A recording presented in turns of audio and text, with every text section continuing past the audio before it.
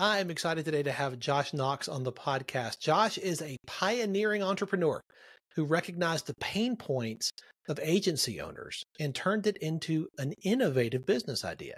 He founded Noomerik, a product that serves the need of the agency owner by reducing payment processing costs by 50% with its dual pricing technology. In the fast-paced world of agency ownership, reducing costs while maintaining high-quality services, that's a game changer.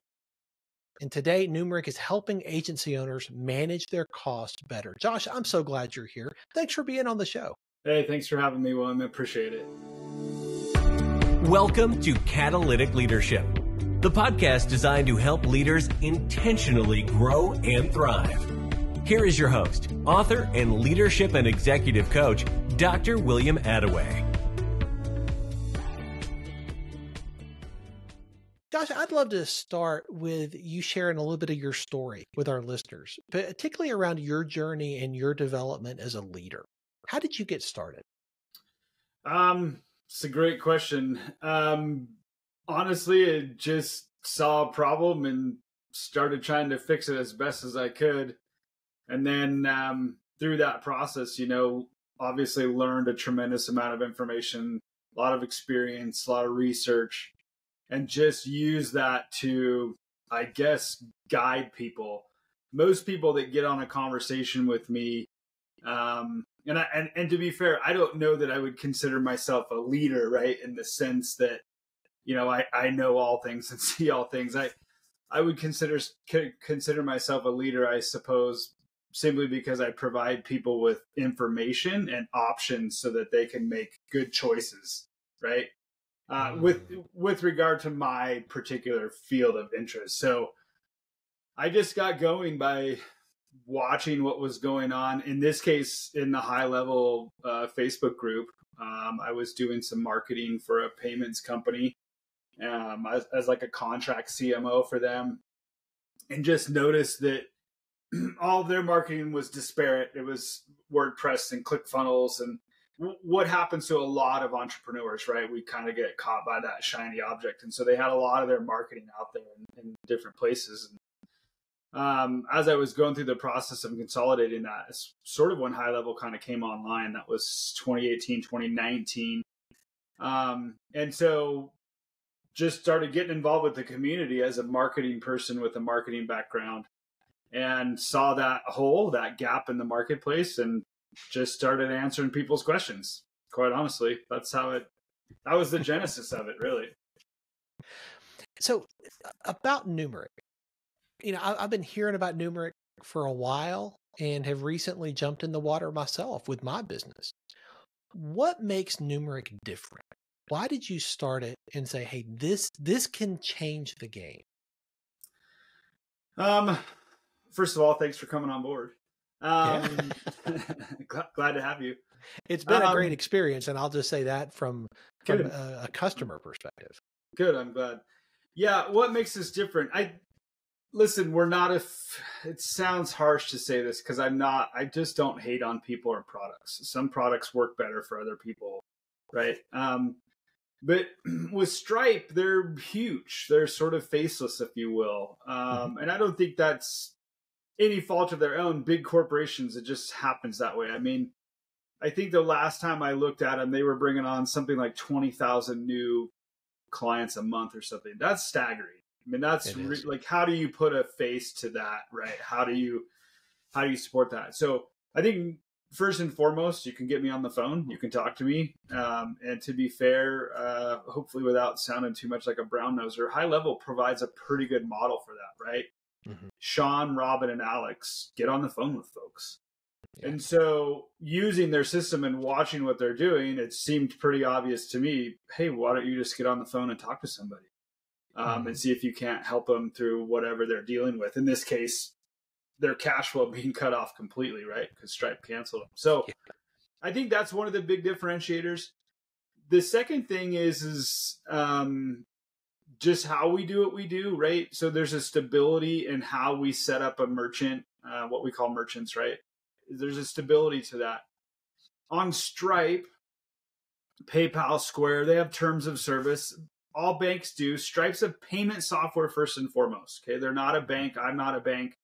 PayPal's not a bank. But they are connected to what are called sponsor banks, and those sponsor banks have risk profiles. Stripe's taken it a bit further, same with PayPal, Square, because they're also a payment facilitator, which means they're in the middle of that risk profile.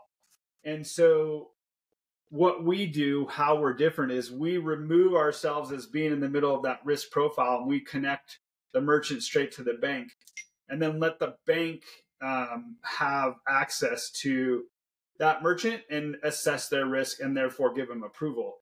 It makes this infinitely more stable to provide support for somebody. I tell most folks who have a call with me in the agency space, you either have to commit fraud, like knowingly or unknowingly. And the way I say unknowingly is like, let's say you grow too fast, you get too close to the sun, you get burnt, right? It's happened. And you get all these kind of chargebacks and you run into a real problem. So you either have to do that or knowingly commit fraud, sell stuff and don't ship it, right? Yeah. The other way is you don't actually have a product, therefore you don't make sales, therefore you don't pay your bill. Like that's really the way that I've seen people lose accounts. It's not this, hey, you violated our terms of service, thanks, but no thanks, right? So that's another way to differentiate. And the third is pricing, right? So our technology lets people do dual pricing, which cuts costs 50 to 90% over Stripe, PayPal, Square, Authorize.net. You pick it, and we can typically beat that traditional cost 50 to 90%. And so those three things, right? You're a human, so you should be able to talk to another human. You have challenges that you're working through like people do. Then provide stability, then provide outstanding product, right? So I think that's really what separates us in our market space. Yeah, I'm seeing more and more people in the high level group and beyond in agency world who are, they're going along, everything's going fine. And then one day they wake up and their Stripe account's closed. Yep. And they may get that money at some point that's in their Stripe account. But the stories that I've heard is if they get it, it takes months. And this could be tens of thousands of dollars. Yes. That's just sitting there. And it may take 6 months. Yep. A lot of businesses are not in a position where they can handle that kind of a loss with no warning and with no immediate solution for them to take payments from clients. Correct. And I think, when I first learned about Noomerik, I was like, okay, here's somebody who's on the solution side of this problem. Are you seeing this more and more with Stripe and with other processors, that it's just no warning, no anything, just boom, it's turned off? Yeah, it's a trend. It's for sure a trend. The bigger people tend to get, so again, high level, not saying anything bad about it, but the bigger they get and the more people that use them, then the statistics work against you, so to speak, on having your account closed. I mean, their terms of service are pretty clear on what they're after. Everybody now who's paying a ton of attention to it are pretty aware that Stripe's changed their business strategy, their model. They're looking for more low risk. And when I say risk, right, I'm talking about, do you sell a product online digitally that you then digitally deliver that becomes a little bit more difficult to verify delivery on? Even if you've got audit logs and Zoom recorded phone call, all this kind of stuff, it's still a higher risk because the person that paid you wasn't in front of you. You never saw the card, right? There's all these things that have just been part of the card payment industry for years and years and years. And so as Stripe started shifting their business model, then it became apparent that those who were selling digital products, coaching, you pick it, right? In terms of a card not present when somebody bought something from you, Stripe's like, it's just not really where we want to be with things. They grew to such a level that they could sort of shift their model. And it happens in business. Like, I think it was Honda that first came out with a rice maker, and now they make cars and planes. So obviously business has shifted. So yeah, I mean, I hear it pretty frequently. So I have usually the same phone calls every week. Hey, Stripe cut me off. What do I do? Or I'm worried about Stripe cutting me off. What do I do? And then the third one is, hey, I'm tired of paying the fees. What do I do? Right. Yeah. So, That's right. but getting back to what you said in the beginning, if somebody gets cut off from their cash flow, because that's what's happening, right? I tell people this all the time. You can have, so there's really three legs to your chair in business. There is a product, then you've got to sell that product, then you got to get paid for that product. The first two can be the most amazing things on the planet. You could have cured cancer, right? And then everybody knows I need to buy that product who has cancer. I hate to use that as an analogy. I'm just going to use it. If you can't take payment for that product, then you don't have a business, right? That's right. And so it becomes a huge challenge for folks. Now, most businesses, I was trying to pull up the statistics because I just wrote this down again the other day. It's something like 70+% of businesses in the US don't have more than 21 days worth of cash. That's a huge problem, right? Yeah. And so if you think about what that means, Stripe will typically cut somebody off and say, you've got 2 weeks until you're going to stop taking payment.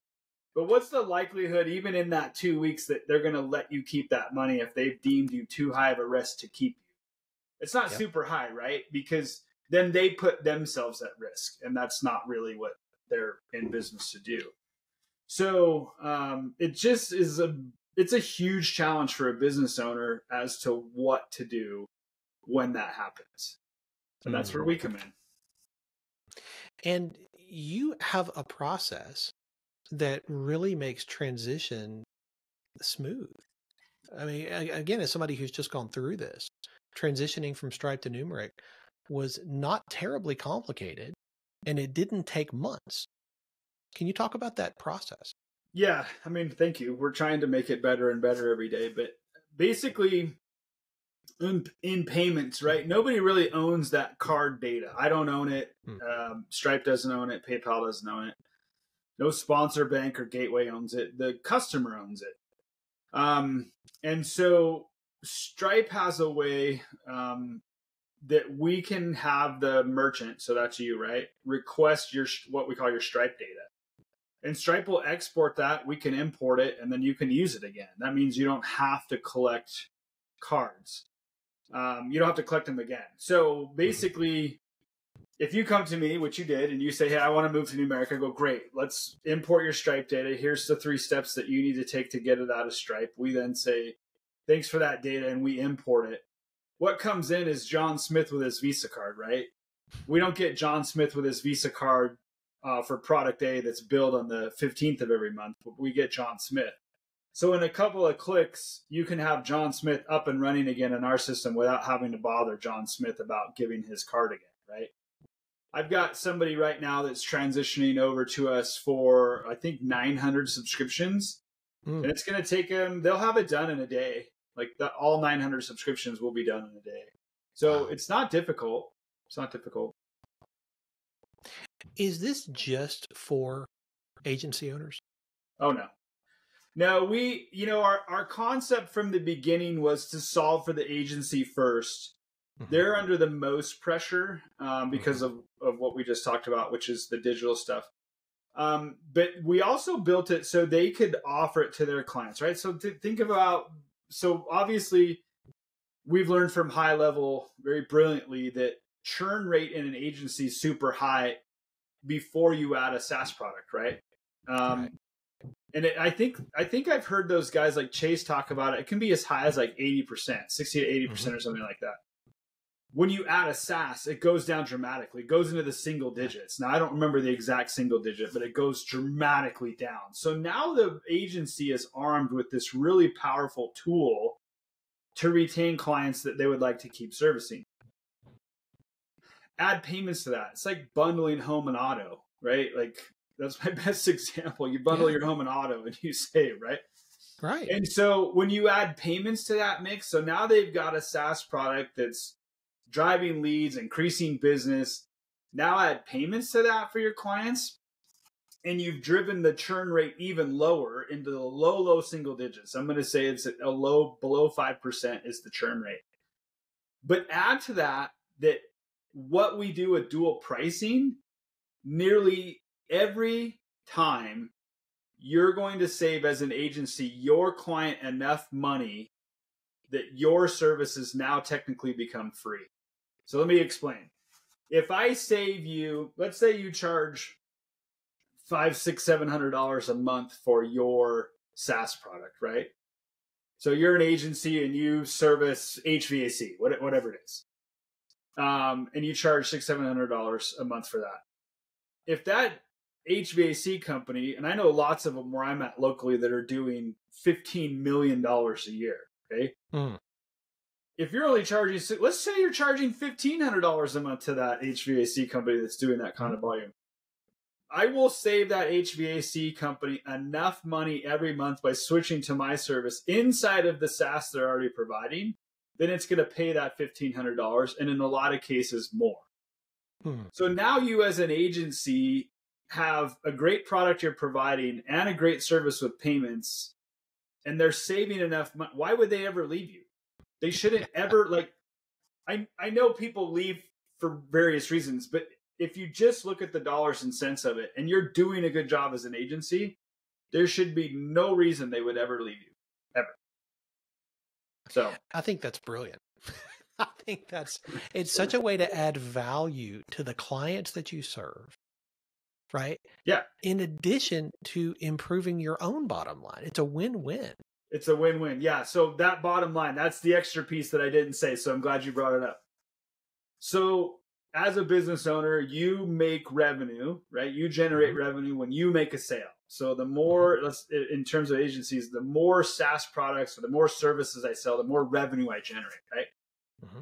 When you add Noomerik and we pay you a residual affiliate income, you're already, before I even became involved, driven to help your client be more successful, because then they stay with you, right? Yeah. And then you can get more people. You got case studies and all these things that you can do to show why your business should be the right one to trust. Now we're giving you the ability to make income on every one of your clients' sales as well. So you're not just making revenue on your sales, you're making revenue on everybody that's using your SaaS product and going through them. Like, so what's the downside? I mean, honestly, the downside is it's a new tool and you got to learn how to use it, but we do our best to make it super easy to use, and we'll take care of everybody, right? So if anybody that anybody that does become an affiliate, you obviously get an affiliate link. They come through that. We take care of them the same way we take care of you. So they come through the door. We help them get the merchant account. We help them get onboarded and connected. We'll even work directly with you and your team if you need our help supporting the client. But we're more than happy to support all of that and just send you a check every month. I got to tell you, I mean, so far, in my experience and the experience of the people that I work with, has been incredibly positive. So let me ask you this. I know you're not just settling for what is. What's next for Noomerik? In all honesty, I would love to displace Stripe in high level completely. Now, it sounds big, sounds hairy, it sounds audacious, right? Yeah. It's a BHAG. But if you think of it this way, I do believe we're uniquely suited to support agencies better than Stripe can long term. And that's okay. Like I said, I'm not a Stripe hater in any way, shape, or form. I just tend to look at it straight from the numbers and what agencies can do. So there's a couple of things I think about. First and foremost, if you think about all the volume, just the payment volume that's going through high level, and you compare, and it's obviously mostly on Stripe, right? 99.9% of it. I think it's in there anywhere in the neighborhood of $1 to $2 billion. I could be a little bit off on that, but if you think about, let's go big and say it's $10 billion. I don't remember the number. Stripe last year did $1 trillion in sales, in volume. What's the percentage of that 10 billion to $1 trillion? It's not big, right? So I say that because Not because, again, I'm trying to take business from Stripe. It's simply because I think we can do a better job. In fact, I know we can do a better job.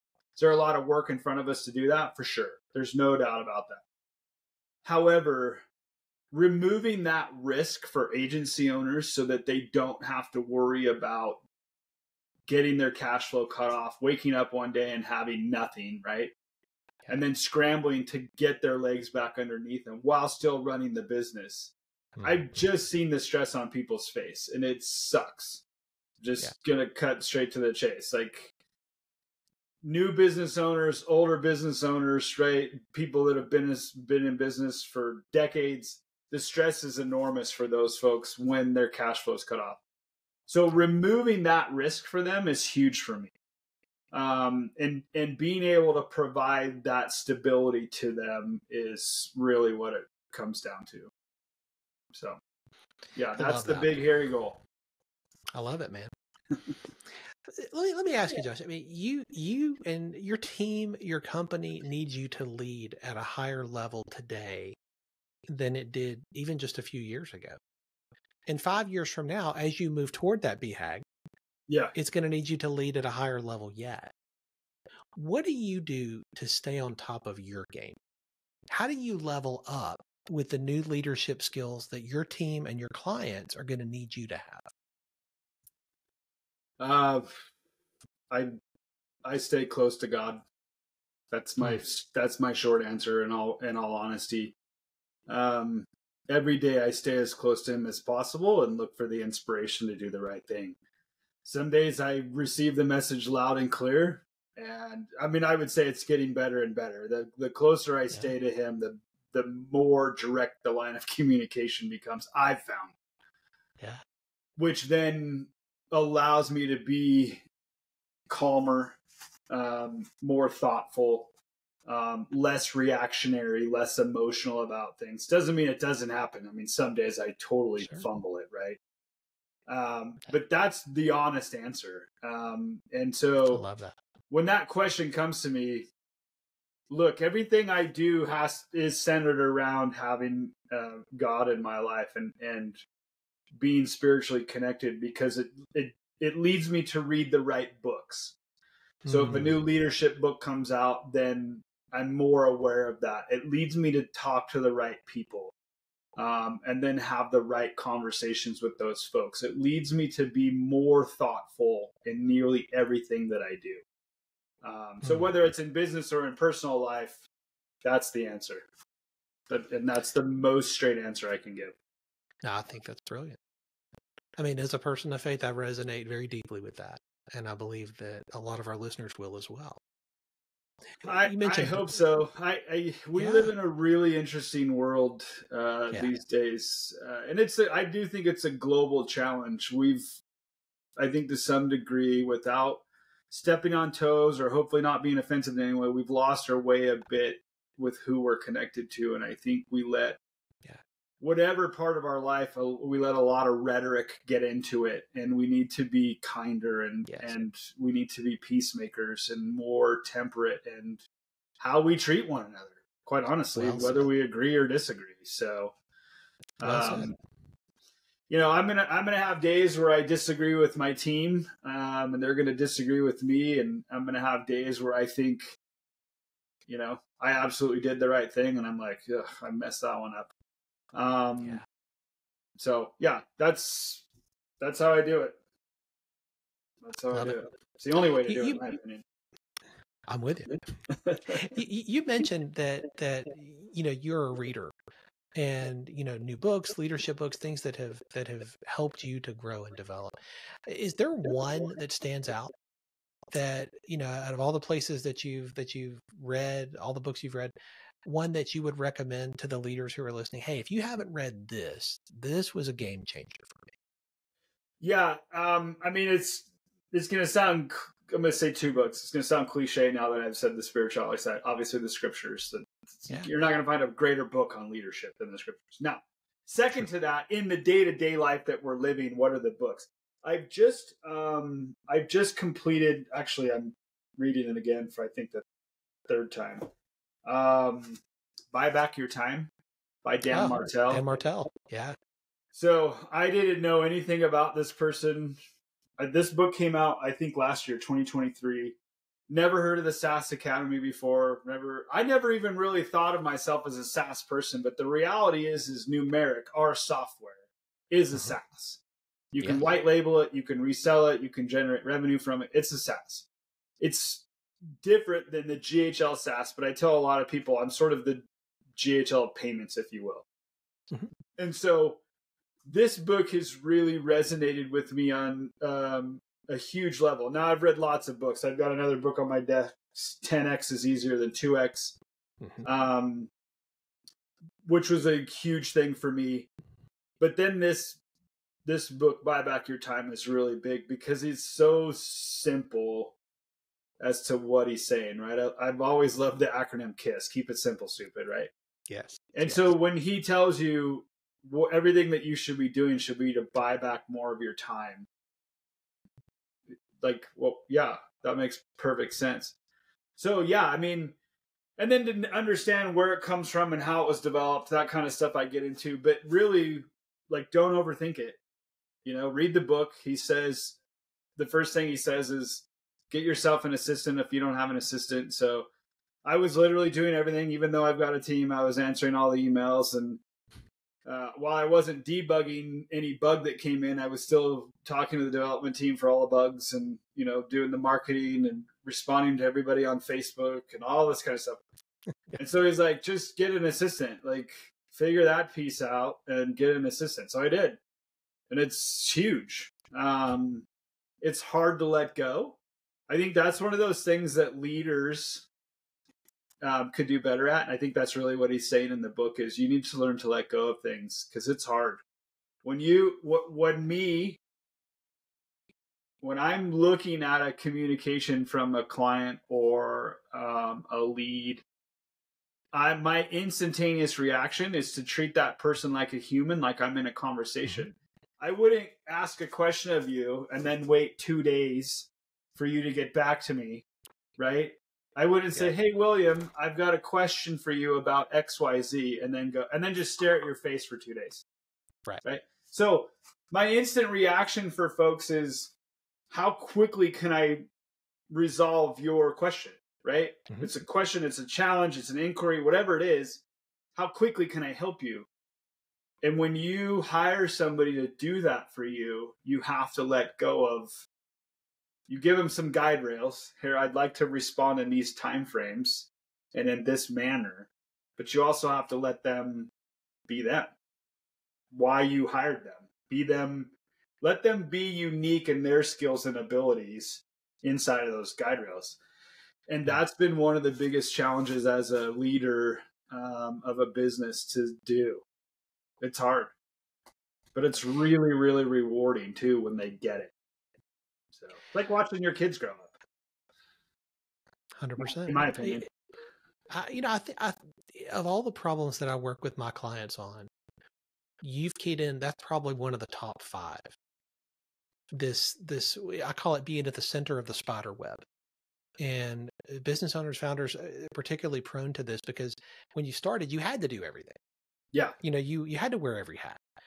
But as you grow and scale and find success, you hire other people to help you with fulfillment. And yet there's still that reluctance to let go. Yeah. Because there's, well, wait a minute, I know how to do that. I can handle that. I can handle it. And unless you learn how to stop doing that, you will become the lid on the organization's growth, on your team's growth, and you will dramatically impact your team's retention over time. Yeah, you know this better than me because you coach really, really successful people, and I think I'm successful, but I don't think I'm to the level I would want to be at, right? But it's so critical. I will jump into email, and the first thing Dan Martell says is, don't jump into email. Yeah. Don't touch it until they touch it first. And only touch it if they say, hey, I didn't know the answer to that. Right? That's probably for you to handle. Then you whittle it down even further and go, that person's asking a bigger decision than my pay grade. That's for you. That's not for me, right? And I'll find myself like, okay, I'm not going to type that out. Let me see how they handle that. And that's really, really hard. Now, I think what prepped me for that is being a father. My kids would probably argue differently. My wife would probably argue differently. But being a father, I've got my kids, for whatever reason, they're just wonderful, wonderful people. I don't think it's because of me. I think I could have been better as a father, more patient, more loving, more kind. I have a pretty high flash point. And so anyways, my two sons have played really high level competitive soccer. And I'm the first to be like, don't do that. And then I had to learn, you got to let them learn. Yeah. And so to your point, the only way you can scale as a company, so far in my experience, is by letting other people take the piece that you've hired them to do and be excellent at it. And then just let them be excellent at it. So well said. It's hard. Josh, this is a conversation I could continue for another hour. I think you have so many insights and so much wisdom that you've gleaned so far in your journey. Oh, thank you. If people typically walk away from an episode like this with one big idea, if you could define what you want people to walk away with, what would that one big idea be? Man, that's a heavy question. I hate that it's going to sound salesy, but don't risk your business on convenience. That's what I want people to understand. That's good. Stripe is convenient. PayPal is convenient. Square is convenient. They made it that way for a reason. Mm-hmm. It's not really about you, though. And again, I'm not a hater on any of those products. Clearly, those products are wonderful products and serve a fantastic group of people. But for the group of people that you and I talk to, that convenience will bite you, and that's a risk that's unnecessary. And I hear people all the time, I've years and years and years, I've never had a problem. Yep, I've had that conversation with enough people to know that it doesn't matter how many years you've never had a problem. Why risk it? Why? I'll say it this way. There's an old story out there, and I don't want to take too much time. I know we're at the end here, but there's an old story out there about somebody who was interviewing truck drivers. And the route for the truck driver was on a mountain road, and that mountain road was pretty narrow, sorry. And the person interviewing the truck drivers asked the question, how close to the edge of the road do you think you could get your truck with your skill without going over the edge? And the first driver was like, you know what? I could probably get the edge of my tire right on the edge of that road and still deliver that payload in that truck. And then the interviewer's like, okay, thanks. And then the second truck driver, I could probably hang that tire probably just a little bit over the edge of that road and still deliver that. And the third driver said, I'm not going to get anywhere near the edge of that freaking road, because why would I take the risk to lose the whole load? And so that's what I would have people understand. Again, I'm not a hater on them, but it's risky keeping your business there when they've clearly defined that they will cut people off without notice. So why do it? That lines so much with what one of my mentors has taught me. John Maxwell says often that leaders see more than other people see, and they see before other people see. Yeah. And I believe what you are doing is providing a solution and an on-ramp to that solution for people before they need it, before they're hanging off the side, before they lose the load. And that's why goal. I wanted to be proactive and step toward this, before I ever had a problem. Yeah, you're such a good example, because the conversation that we have, right? I think I mentioned to you, like, you're probably in an okay spot. I don't, if you've not had a problem, I tell that to people, like, look, you're probably in an okay spot. I'm not going to drive fear into you. I'm just driving facts. Yes. If facts are hard, facts are hard.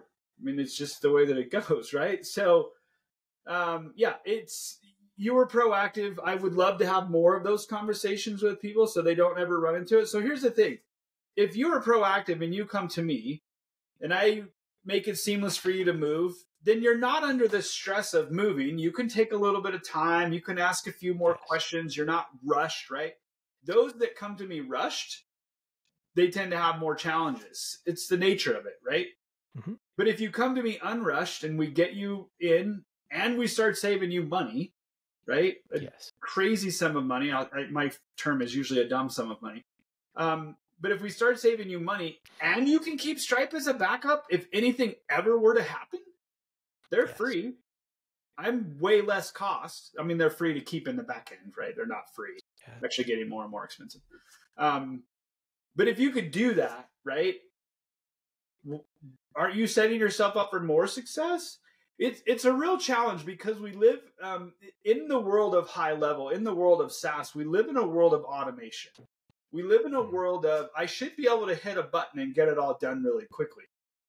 And that's always struck me as a strange thing. Like, nobody at high level from Sean on down, right? Sean, Robin, Varun, nobody on down says, oh no, it should be 2 seconds.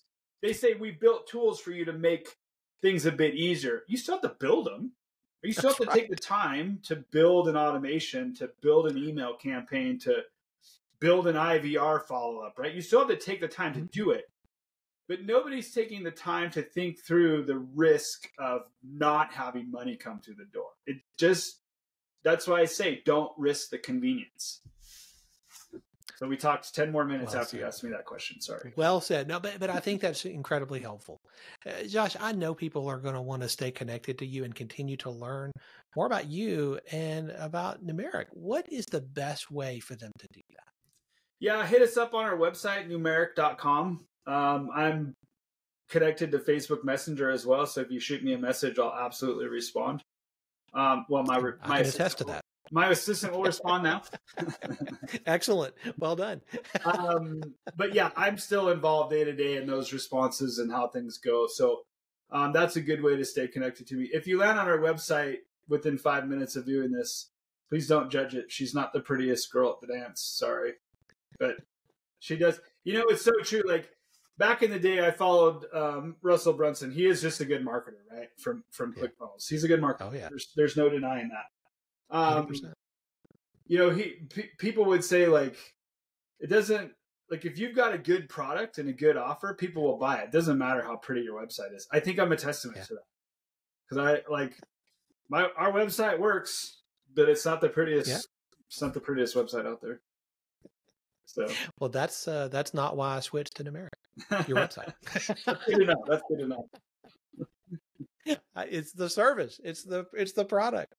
So, Josh, thank you for your time and your generosity today in sharing what you're doing and how people can improve what they are doing and the service they are providing.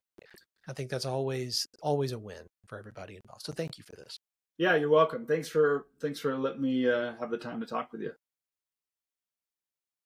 Thanks for joining me for this episode today. As we wrap up, I'd love for you to do 2 things. First, subscribe to this podcast so you don't miss an episode. And if you find value here, I'd love it if you would rate it and review it. That really does make a difference in helping other people to discover this podcast. Second, if you don't have a copy of my newest book, Catalytic Leadership, I'd love to put a copy in your hands. If you go to catalyticleadershipbook.com, you can get a copy for free. Just pay the shipping so I can get it to you, and we'll get one right out. My goal is to put this into the hands of as many leaders as possible.